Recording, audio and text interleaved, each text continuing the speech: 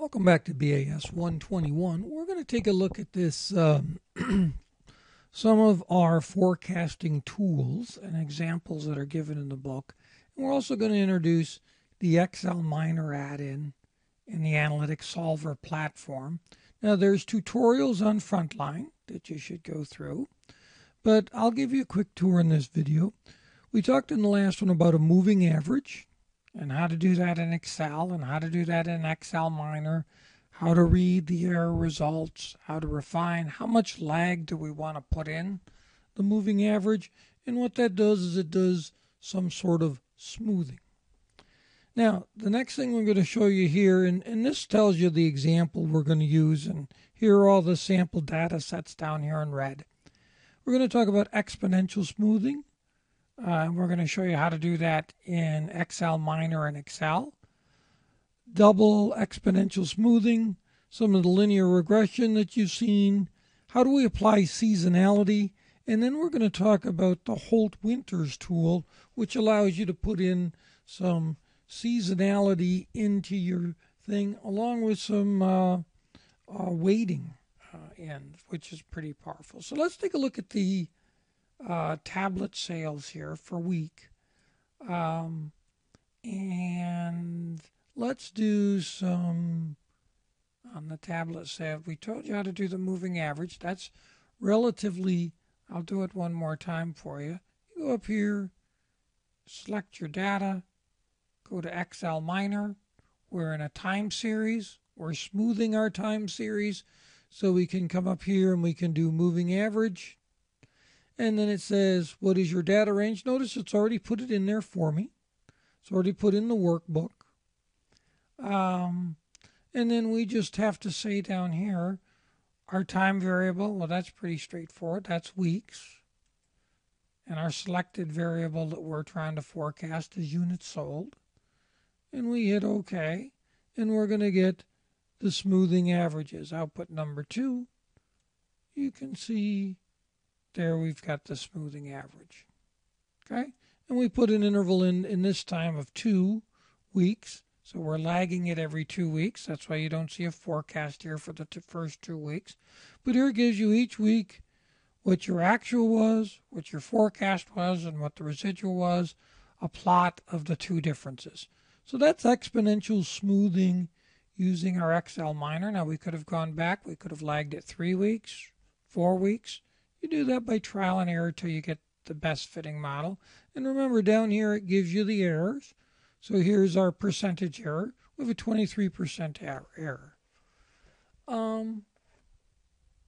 So let's talk now that we've done the moving average. Let's say we wanted an exponential smoothing. We wanted to smooth it a little differently. We could do some exponential. Again, it puts it in there. Let's put in our range. And again, our variables. So there and there. Now, what this weight is, you can put in an alpha to say how much you want to weight it, how much exponential. This puts an exponent in front. Or you can just hit here and say optimize it for me. Computer, you tell me what the best one is, what the best alpha I should choose. And that's normally the choice I do. Hit that, and it gives you an exponential smoothing. Once again, you get the forecast, the actuals, you get a chart. You get to look down here whether you've actually improved the model with exponential smoothing. And in this case, we have not. All right. Then you can come over here and we could do some double exponential smoothing. Again, let's put in our data ranges so it shows. And again, our time series is on weeks, and our units sold is here. We hit OK. And again, it gives us the same type of information with exponential smoothing. And you can see we haven't gotten a whole lot better than, we haven't really improved from the moving average. So that's sort of your moving average, your exponential, linear regression we showed you in prior ones. That's where, let's take the coal production. This is where we could come down here, and again, I just went to our regular data analysis, regression, and did a simple regression. Now, one thing I did do is I did change my years to years after 1960. Normally with years data, you're going to want to do that so that you start from a index point. So I indexed to 1960 and said years after 1960s. And there I got my coefficients, and my p-values look very good, and my r-squared looks very, very good. Now, the gas usage example, this is where we have seasonality in play. Okay, we can see we've got a lot of seasonality. So what we can use here on this set of data is we can use, to smooth out our seasonality, we have our Holt winters. Now notice it says multiplication, addition, and no trend. So addition is where I have a very stable trend. It's not, which is what this looks like. This peak and that trough are about the same.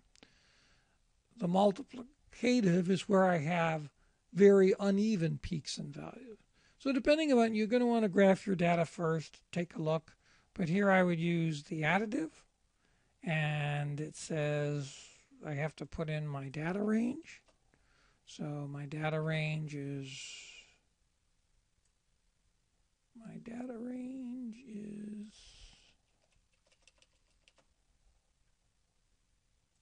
down here.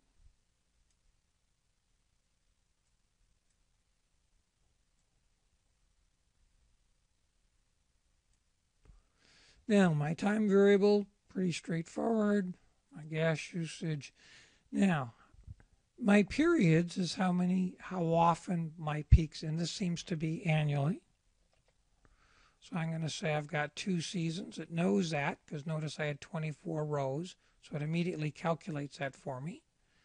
And here's, I've put in weights. You can play around it with, there's not an optimization function here, but you can play around with the different weights, how much I want to weight the seasonality, the trend, etc.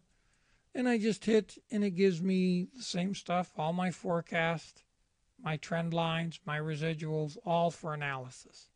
So you've got all of this, and it's called a Holt Winters tool, which you see out of the book. All of these are ways to take forecasts and smooth the data until you get a model that seems to be working very, very well.